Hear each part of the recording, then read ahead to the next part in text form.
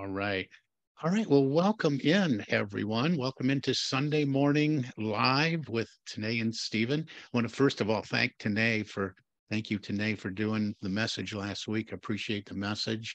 Listening to it while I was driving back from Atlanta, getting some of my CEUs in. So I didn't want to do it from the car, especially the way I look. So thank you, Tanae. You look much, much better than me. In fact, we should shut my video off and just leave yours on while I talk.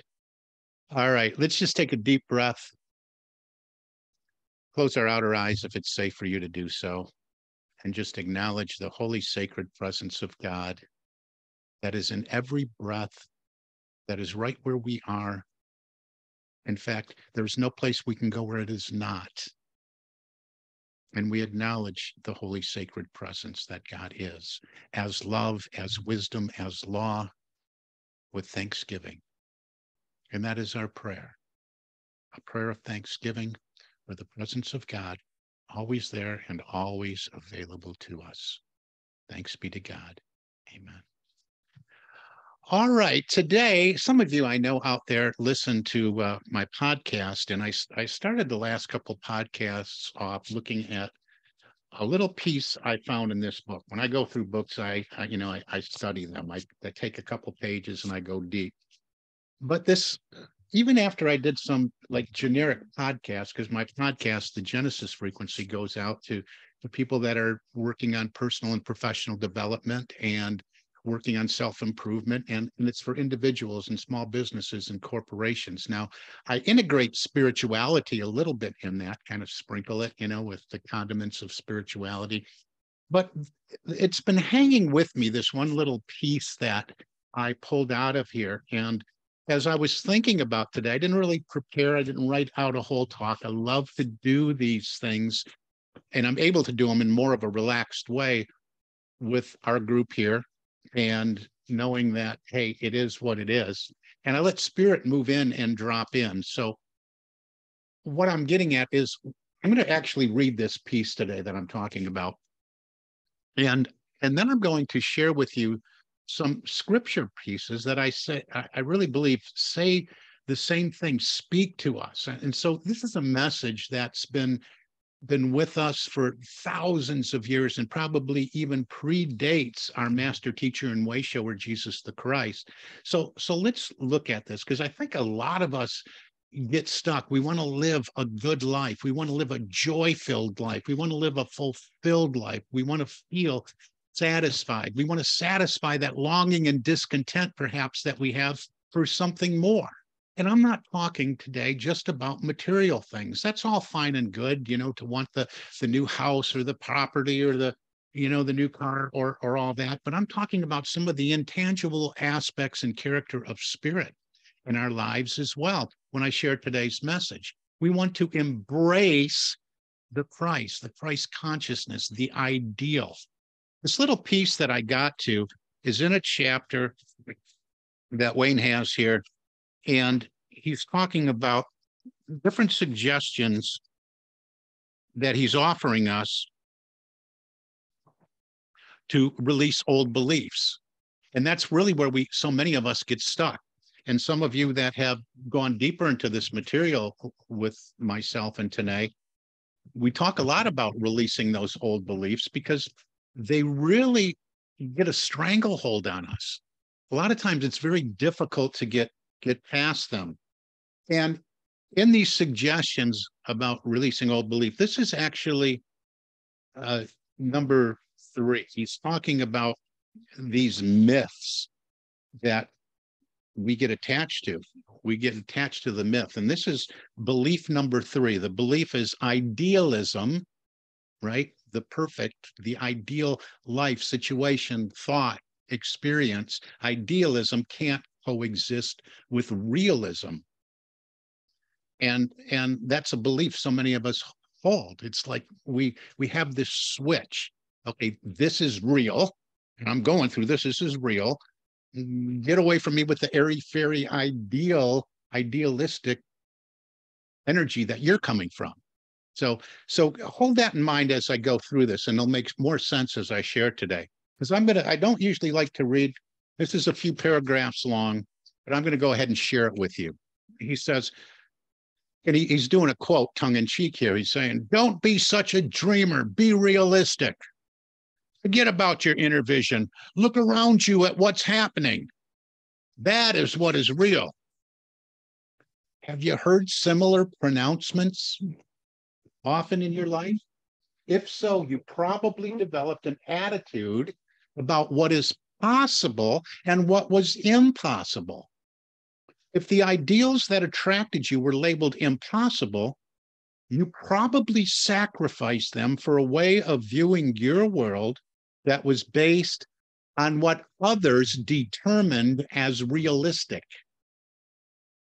Discarding that old belief about reality can be a major task on the path of the sacred quest. Are you ready to reconsider your view of reality? Perhaps William Blake's statement will inspire you. William Blake said, if the doors of perception were cleansed, everything would appear as it is, infinite. Can you imagine your reality in that way? Everything infinite? When your perception is expanded, nothing is real and nothing is imagined. All there is perception. When you cultivate this awareness, your reality is no longer defined by your physical world. At the tiniest quantum level, time is not a reality. Particles can be in more than one place at the same time, and they appear and disappear according to how we observe them and what measuring devices we use. All of this constitutes a new reality. Always remember, we are made of the same energy. Given this perspective, it is very important to hang on to your dreams and ideals. Given this perspective, it is very important to hang on to your dreams and your ideals. Quietly but determinedly, know that anything that you can conceive, you can manifest in the material world of physical reality. If you want a richer experience of your life, abandon the idea that your reality is only what your senses report. Your inner world and all the energy of your higher awareness create a reality different from that which you have been taught. In this reality, your higher spirit, the loving presence within you, is dominant and very real. In this world, you rely on something quite different than ordinary reality. Choosing the way of the sacred quest means you will learn to rely on this new reality. Shift back to being the idealist who had inner inklings about the world of spirit. That idealist within you will happily do the following according to Buddha. Buddha says, just a couple more lines here, rely on the message of the teacher, not on his personality. Rely on the meaning, not just the words. Rely on the real meaning, not on the provisional one. Rely on your wisdom mind, not on your ordinary judgmental mind. And then he goes into some suggestions for how do we do this? How do we release realism and welcome idealism? And maybe we'll do a little bit more of that next week. But I wanted to talk about that. How often do we do that? How often are we just giving our power away? We talk about omnipresence, right? God's spirit that we're made of is omnipresent. There's no place we can go where God is not in the energy that is spirit. We talk about omniscience, all-knowing. We talk about omnipotence, all power.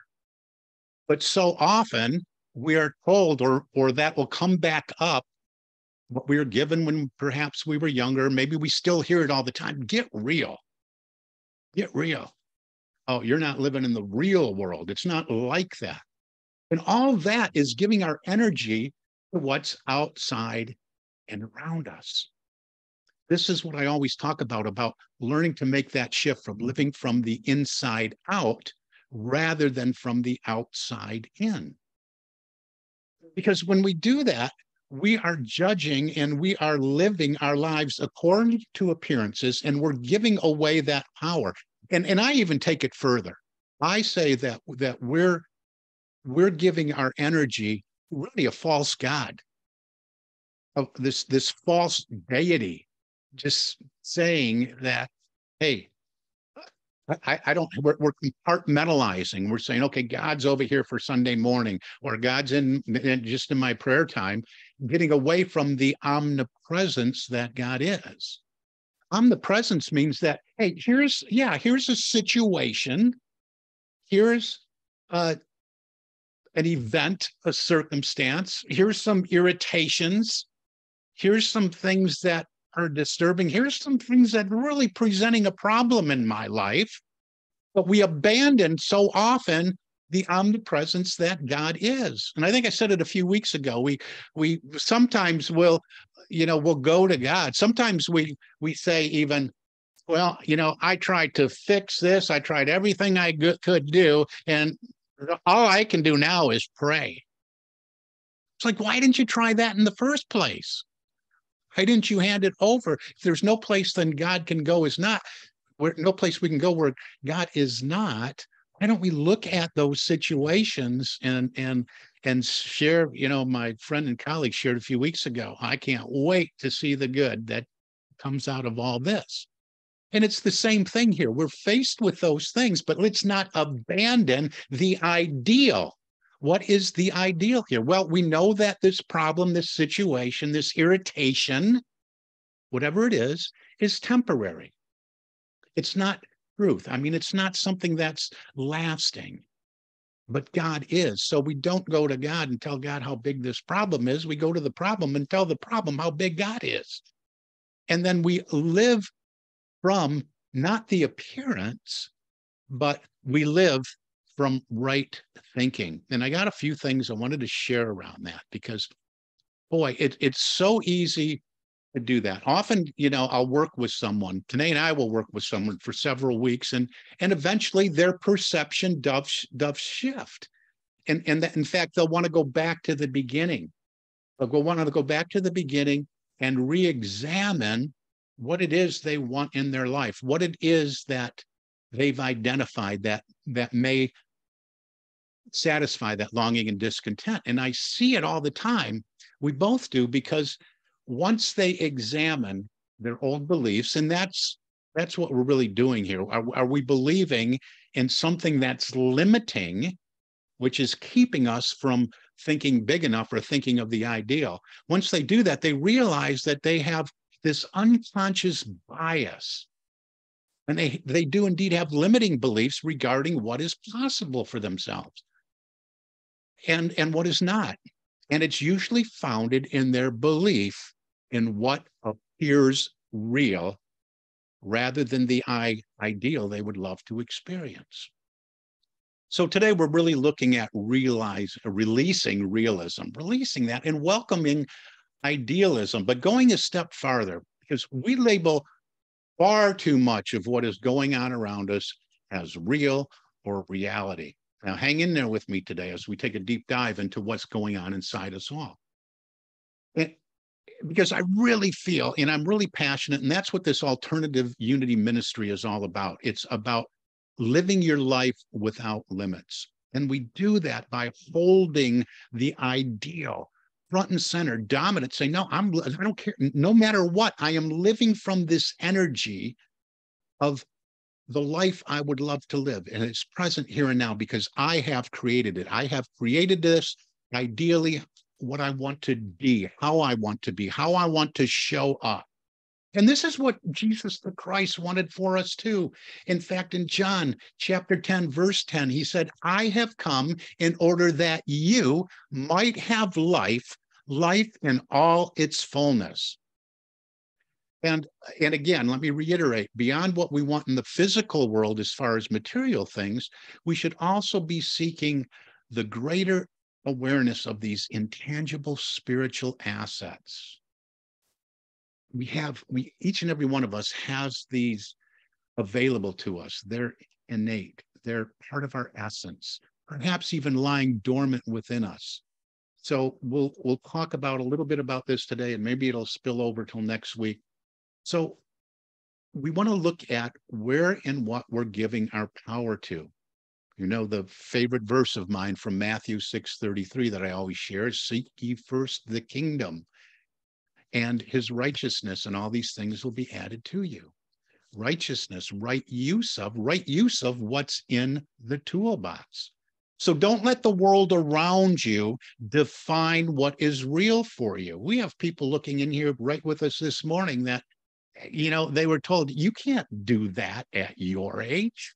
And then they go out and they win all kinds of medals running and competing. So that's what I'm talking about here. Don't let the world define for you what is ideal and what you can and can't do. It's time to live from the inside out rather than from the outside in, which will allow you to truly live life without limits. So today, and maybe even next week, this will be about actually designing what you want to experience as real by living now from the ideal. And it's all about moving into that energy and paying attention to your word tracks. What are your word tracks? Do you line up with what's real out there? What you identify as real? Remember, everything's perception and perspective. What are you lining up with? What are your word tracks saying? Did you see that? Oh, I'm not going there if that's the way it's going to be. Did you see what he did?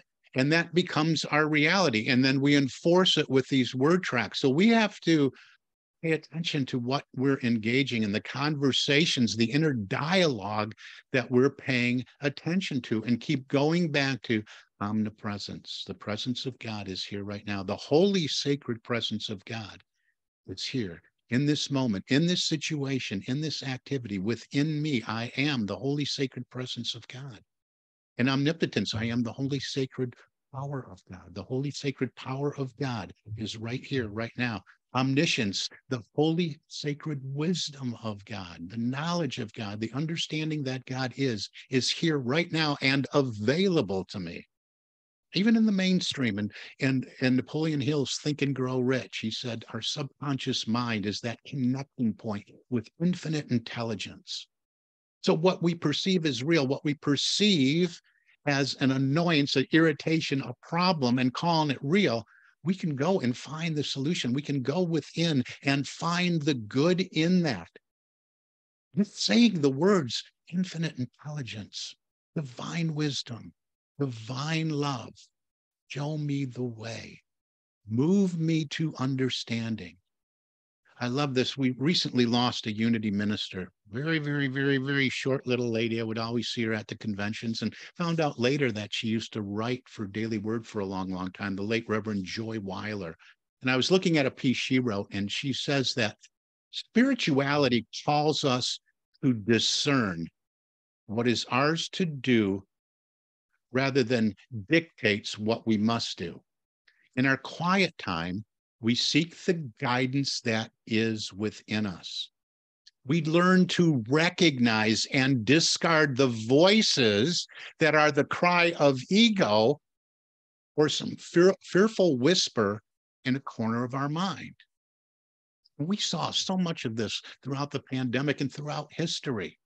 Rather than going to our spiritual center and discerning, hey, where's that guidance? What way should I go here? We let the ego guide us to the fearful whisper, and we engaged in that dialogue, making it bigger and bigger and bigger and bigger. We hear this and we find support in scripture for all of this, as I alluded to when I began speaking today. And I can't believe how much time, I'm just so passionate about this, how much time we've already used up. So let me share some scriptures that support this and look at it metaphysically a little bit, because I think it'll really help you get a handle on exactly what I'm talking about. Because my intention is always to start off with telling you, what is it? What is it? How does it work? And what it can do for you. That's a model I try to follow whenever I share with you. So some of the things that I pulled out when I'm looking at appearances, when I'm looking at what's real, Of course, Romans 12:2, but a different translation than I usually share.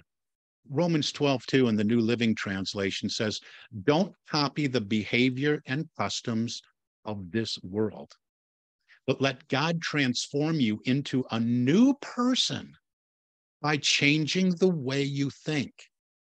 Then you will learn to know God's will for you, which is good and pleasing and perfect. I love that translation. I love that scripture in the New Living Translation. We usually hear it as be transformed by the renewing of your mind, but this is said so beautifully and so poetically. But let's define world there for a minute, because that's what we're talking about. We say, oh, that's the real world. You're up here. And no, we want to live from the ideal. We want to live from the ideal. If we look to Charles Fillmore's book of definitions, The Revealing Word, he says the world is a state of consciousness formed through the belief in the reality of things external. That sums up right there exactly what I'm talking about. The world is a state of consciousness formed through the belief in the reality of things external. It leads one to follow standards of living based on man's opinions rather than on truth. This is still Charles. He said, the world is overcome. That's what we're talking about here, overcoming the world. The world is overcome by our denying that it has any power over us and affirming the freedom in Christ. And again, Christ is the consciousness of the ideal. All things by making right use of what we have in our spiritual toolbox.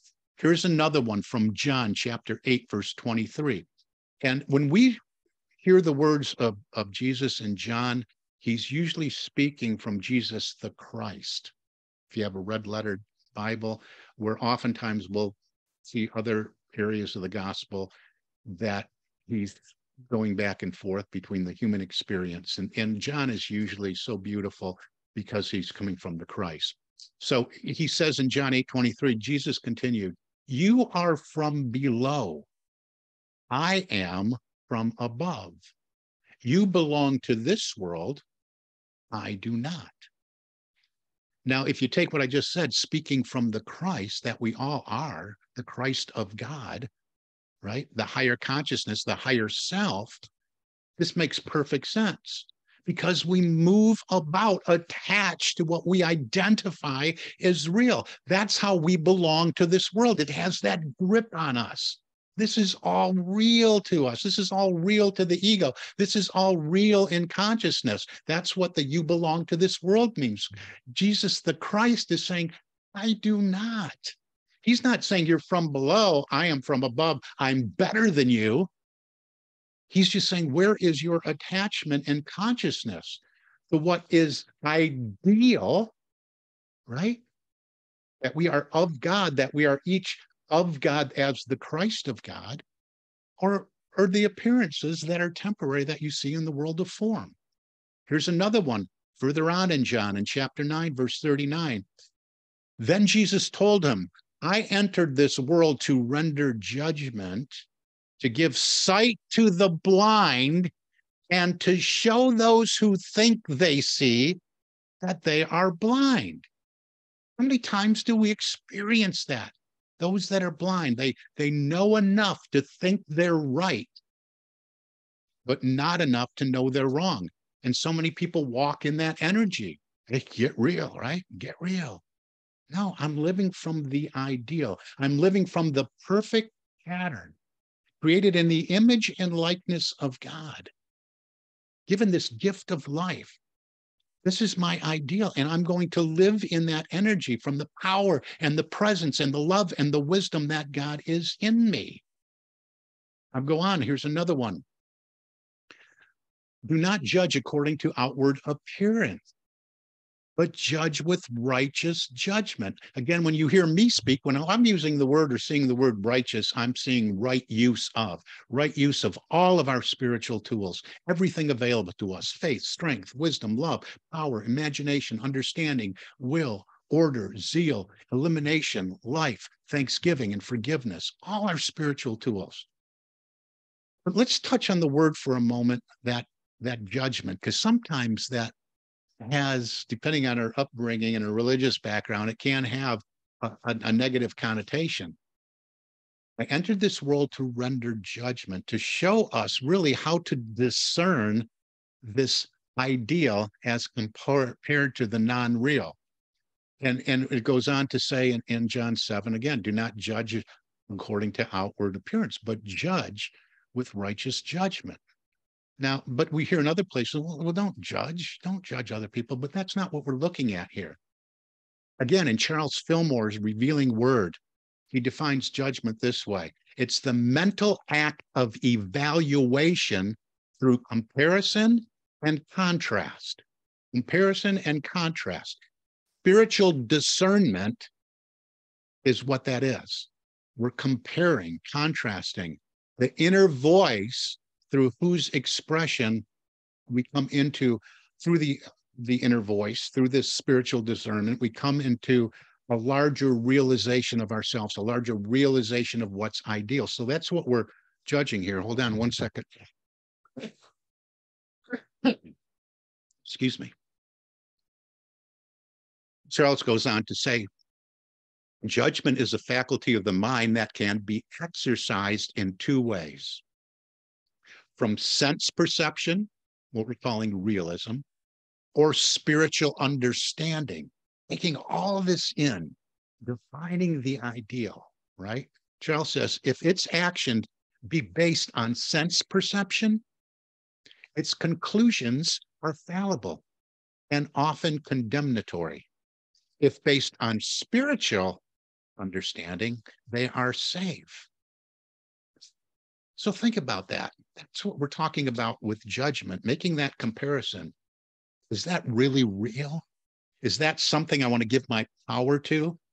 Is that, do I want to put all my eggs in that basket, throw my hat in that ring, and we can probably come up a lot more?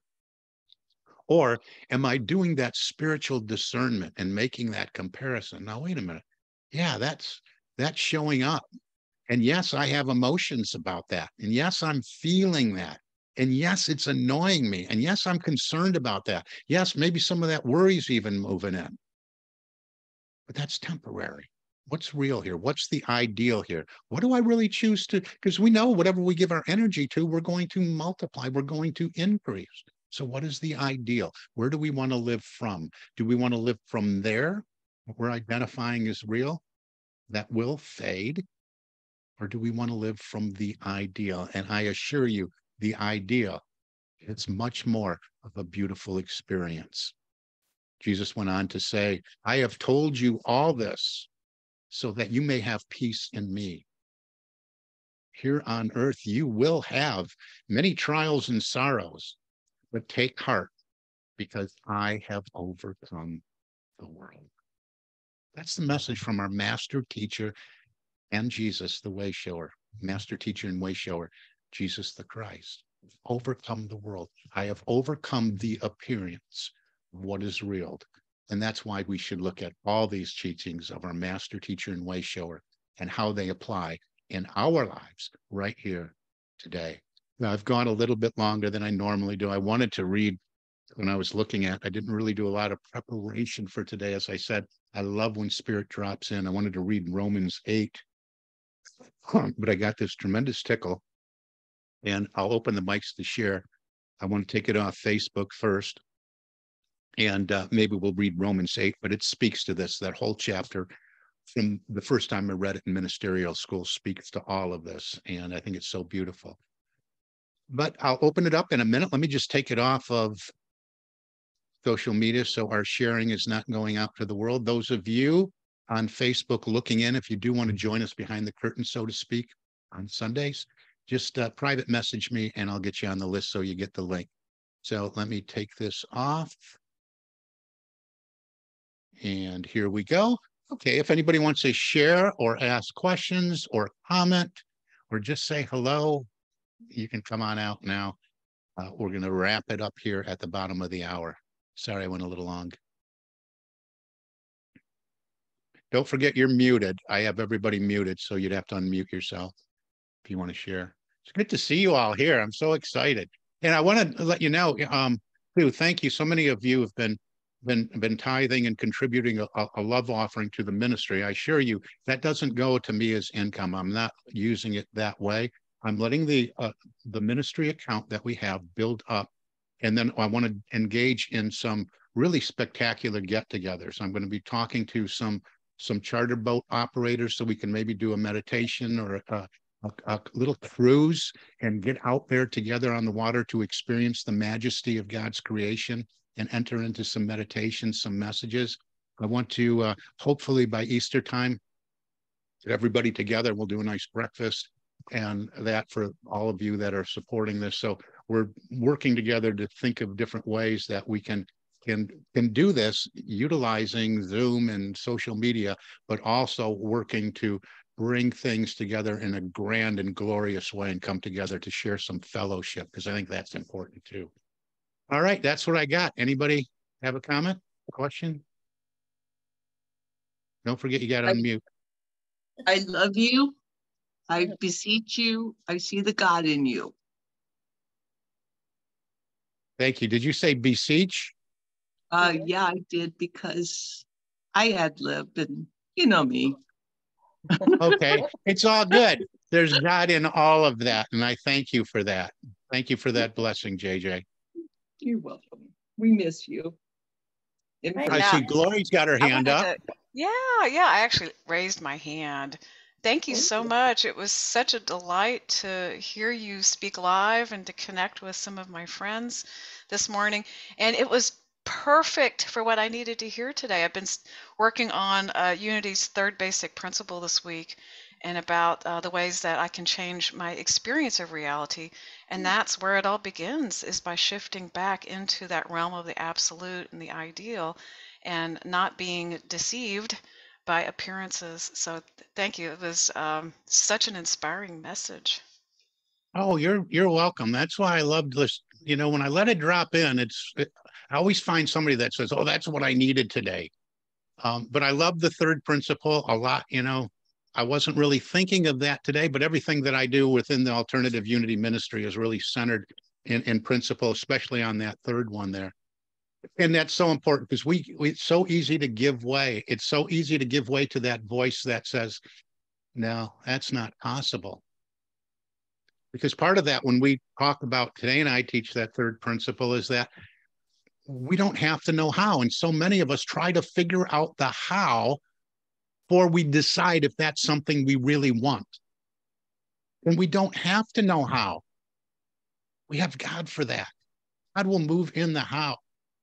And believe me, when my last day of drinking in 2008, I didn't know how I was going to even make it to the next week.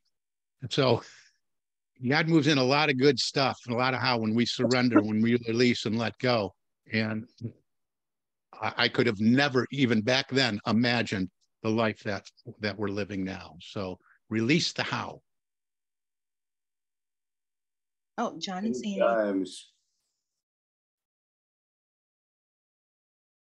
Yeah, I heard you for a minute there, John, and then you went away. I didn't want to interrupt. I've said to you many times that you always seem to know exactly what I need to hear right on time. It's amazing. And you too. Yes, you too. Well, you may have been referenced in that talk this morning, John. I don't know if you caught that early on. You know, you've done a lot of things. You know, I admire you, respect you, and look up to you for doing a lot of things that most people would have probably told you can't do that. You're too old. You didn't care. Yeah, that just wasn't real. You created your own reality. You created your own ideal. And I continue to admire you for that. I got to tell you real quickly.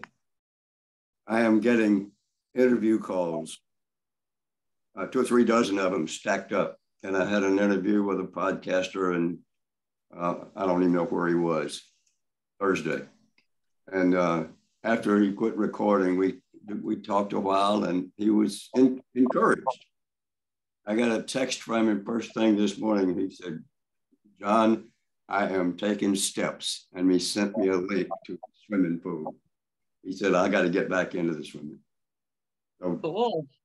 See, look at how you're touching lives all over the world with that second book and stepping out when you thought, well, what am I going to do next? that was amazing to me, as all of your messages are, yours and Tanae's both. I'm amazed how timely they are and how well put they are. Well, thank you, John. Appreciate that. Thank you. Appreciate your Yes, kind words and absolutely. continued congratulations to you on all that. Anybody else? Just that it was absolutely perfect as always.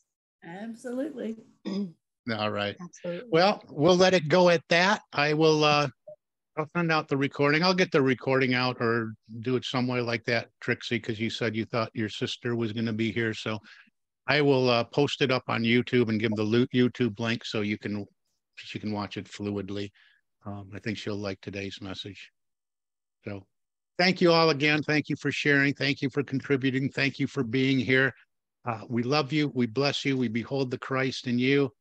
Stay tuned. If you ever need a little bit of nourishment during the week, I'm still doing morning inspiration 7 days a week. It's on obviously it's on my ministry Facebook page, Unity Prosperity Ocean.